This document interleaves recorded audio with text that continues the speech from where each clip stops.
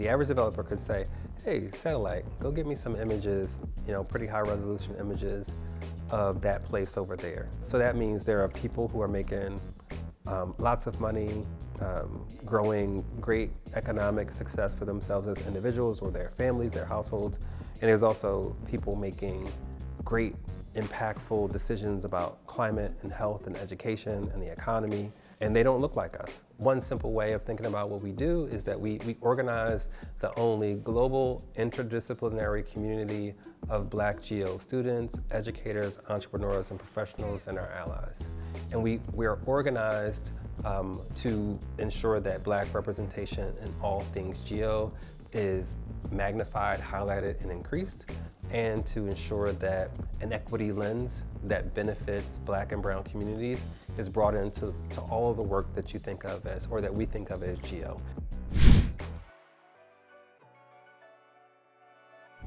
The people who made the maps to assess where, which communities were going to be impacted by every hurricane, probably for the past 50 years, every kind of disaster, including COVID-19, most often they didn't look like us, they didn't have our lived experiences, so their gut couldn't tell them, you know what, race and racism might matter.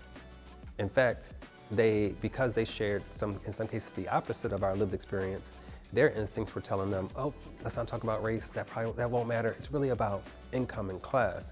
So when they made their maps, when they performed their analysis, either about anticipating the direct impact or how to respond, they were using lenses very different from ours, and their lenses didn't include equity. We were being told at the beginning that, oh, COVID-19 is one of these great equalizers, race doesn't matter.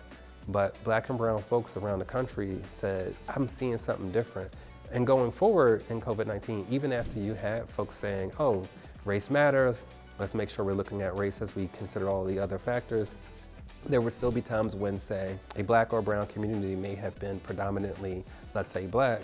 There may have been white and Asian people coming from many miles away to get those available vaccines, and not the Black people who live in that community because they might have been at work during those essential services at the times of day that those vaccines were available.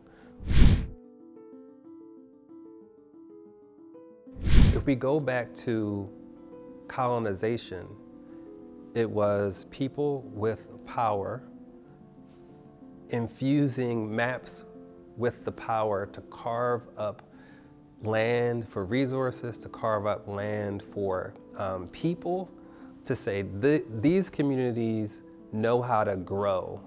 These communities are craftsmen. These communities will be our other kind of labor force. Go over to those countries, kidnap those people, bring them into these spaces. These spaces in the Americas can be great places to grow cotton or sugar or what have you, and go and move those people into those spaces. Geography has always been this tool of power.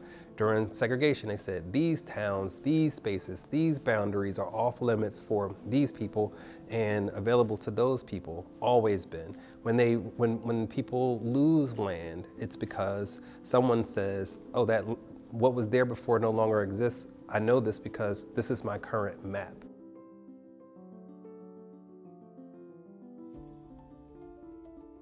Post 9/11, unfortunately, a lot of people lost their lives that day, and that triggered an investment in understanding the landscape geospatially, because there was this realization that what if something happened and one of these buildings disappeared, because that happened.